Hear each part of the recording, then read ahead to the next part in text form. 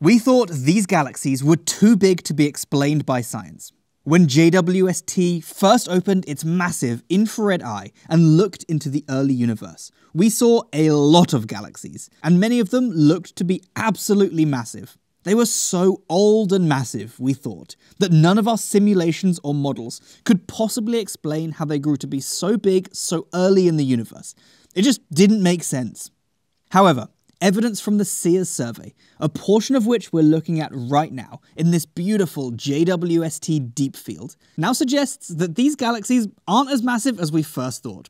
Supermassive black holes that were rapidly consuming gas made these galaxies appear much brighter than they really are. The black holes emitted so much light during this process that it made us think that there were millions more massive stars in the galaxies than we really were, making us think the galaxies themselves were more massive.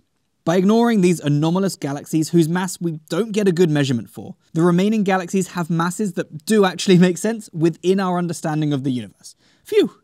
There are actually still too many galaxies, about twice as many, compared to what we'd expect from the standard model of cosmology. Maybe stars formed faster in the early universe than they do now, and maybe we're missing something else. Or maybe there's brand new physics just waiting for us to discover, somewhere in this image, to explain all these extra galaxies.